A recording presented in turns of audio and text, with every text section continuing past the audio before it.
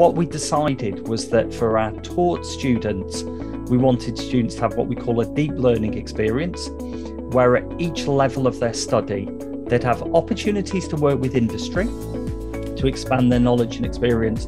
But we also wanted that undergraduate and postgraduate experience to be underpinned by extensive use of data-driven simulations. I want my graduates to go to a job interview, and when they're put on the spot by a graduate interviewer who says to them, okay, tell me about a project that you did.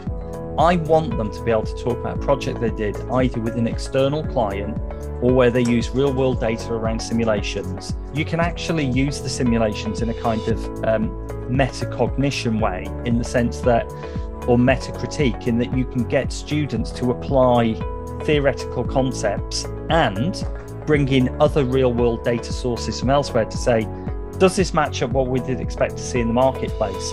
And get the students into some quite technical conversations, depending on their area, about how the simulation itself matches up to what they would expect to see in the marketplace. But the simulation is really where the students apply it, make those links between the theory and the practice, and of course gain all those important employability skills as well. They really get into depth into the industry that the simulation is based around. So Edmundo has a simulation based around the trainers market. And I've talked to some of our students who, way beyond what we require in the classroom, go away and research that marketplace and research that industry.